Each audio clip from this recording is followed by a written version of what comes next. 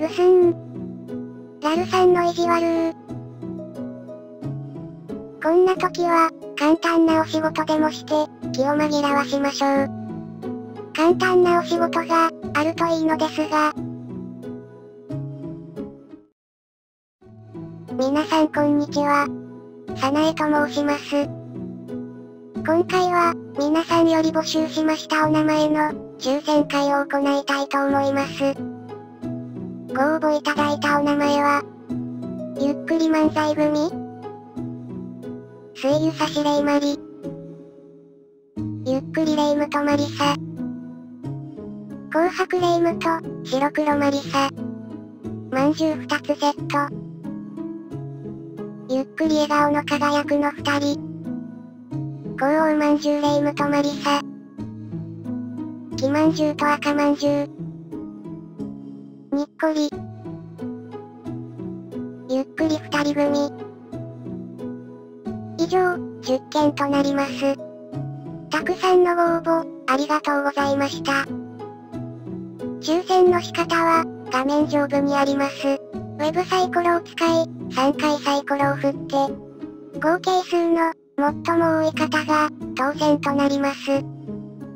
急遽も至って、撮影しましたので、非常にわかりづらいのですが、皆さん、ついてきてくださいね。それでは、始めていきましょう。まずは、ゆっくり漫才組、です。5、3、2、5、3、2。ゆっくり漫才組、の合計数は、10となりました。続きまして、水湯差し霊まりです。5、2、6、5、2、6。水湯差し霊まり、の合計数は、13となりました。続きまして、ゆっくり霊夢と魔理沙です。5、4、1、5、4、1。ゆっくり霊夢と魔理沙、の合計数は、10となりました。続きまして、紅白霊夢と、白黒魔理沙です。6、2、5、6、2、5。紅白霊夢と、白黒魔理沙、の合計数は、13となりました。続きまして、まんじゅう2つセットです。5、4、2、5、4、2。まんじゅう2つセット、の合計数は、11となりました。続きまして、ゆっくり笑顔の輝くの2人です。6、2、6、6、2、6。ゆっくり笑顔の輝くの2人、の合計数は、14となりました。続きまして、紅黄まんじゅう霊夢と魔理沙です。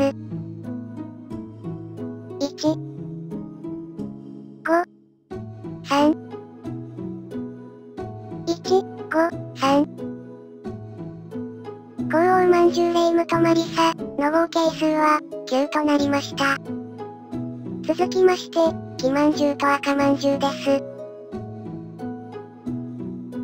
4、1、4、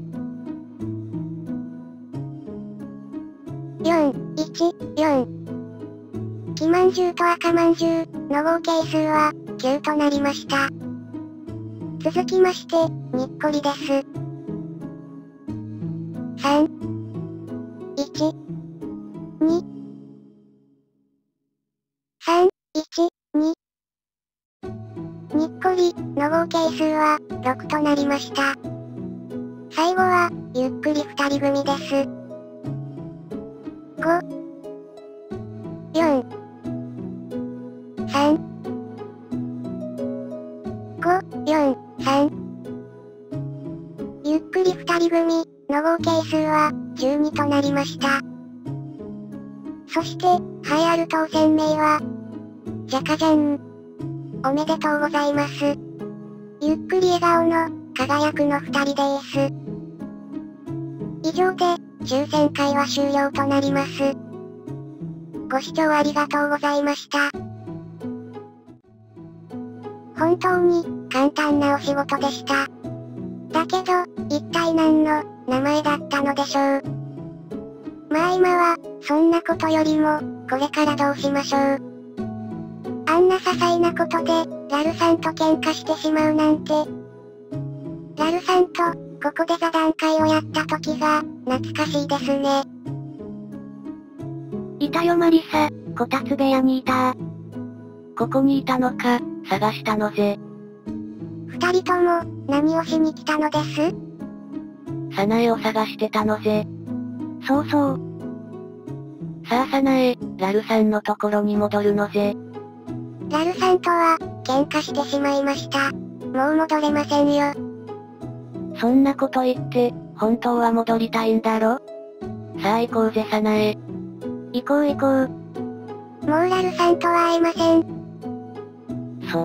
そうだ、ラルさんがサナエに、話があるって言ってたのぜ。そんなこと言ってたっけ？確か、数で始まる2文字を、言いたいとかって言ってたのぜ。数？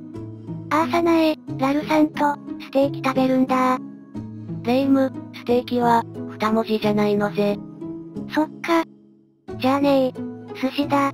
サナエ、ラルさんと、お寿司食べるんだ。マリサ、今の話、本当ですの？もちろんなのぜ。マリサ、行きますよ。おう。いいなぁ、あたしもお寿司食べたいなぁ。